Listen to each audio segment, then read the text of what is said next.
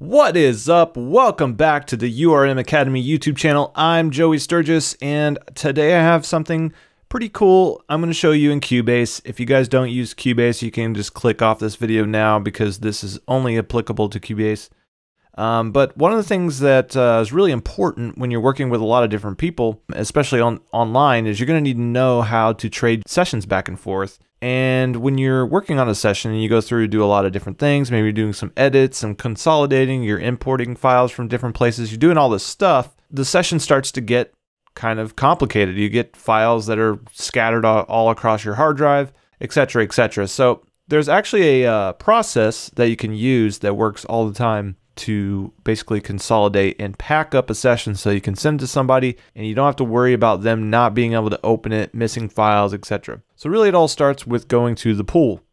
And in Cubase, the pool is what holds all of the files that make up the session. It holds all this other data here as well, such as like, you know, which algorithm is being used for time stretching per file and other things like that. What you want to do here is you want to get the screen so that you have this empty space here so that you can right click, and in here you're going to want to do what's called remove unused media.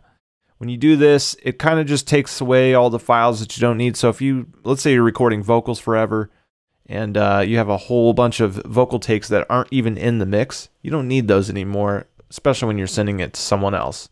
So click remove unused media, and then it's going to say, do you want to move that stuff to the trash or do you want to remove it from the pool? Now when you put it in the trash, it at least keeps it in a little folder down here. If you remove it from the pool, it stays on your hard drive, but it goes away from the session. So I like to just remove from the pool.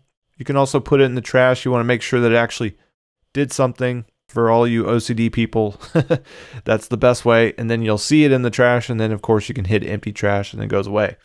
Next thing you're going to want to do is click on Prepare Archive. And when you do that, it goes through and scans the whole session and makes sure that everything is going to be ready for packing it up as an archive. Now, it completed this instantly on the session that I have open because this session is not that complicated. But if you have a session where there's a ton of files all over the place, it's going to make sure that all of those are found and that they're all in a place where Cubase can reach them.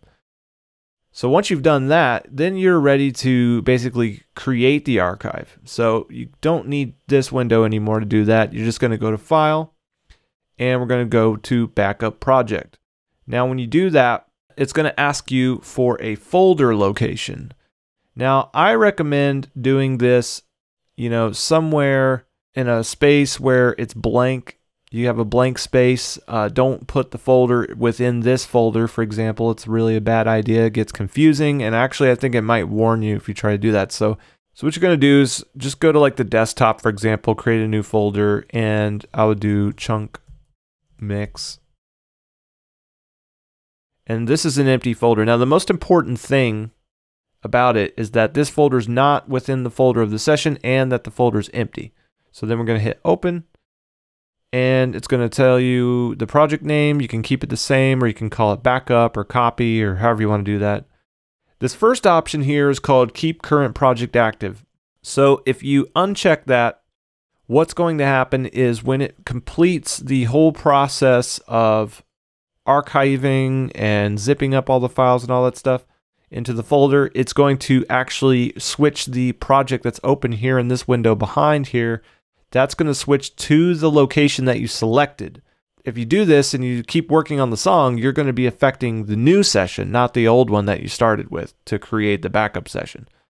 If you go to minimize audio files, what it's going to do is it's going to look at all of the different edits that you've made, all the different cuts, and it's going to remove any additional audio. So if I was to, let's say, let me just zoom out here a little bit.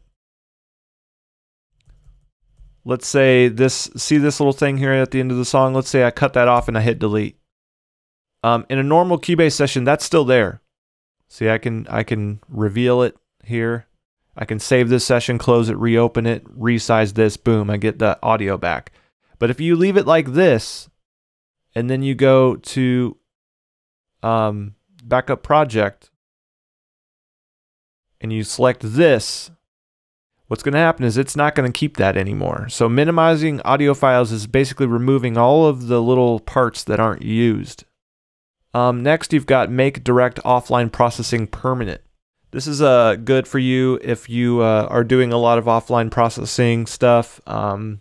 Basically kind of self-explanatory. I usually leave it unchecked. Then there is remove unused files. I always turn that on.